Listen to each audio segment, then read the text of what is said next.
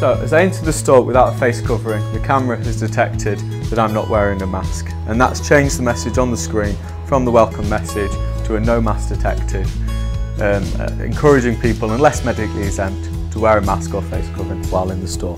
So, if I put the mask on,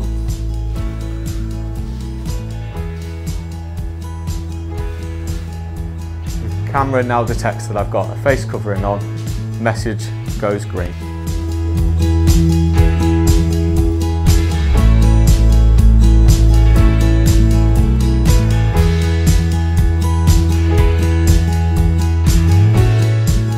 I think it's a good idea because people, they're not abiding by the rules. And me being an elderly gentleman, I think it's important.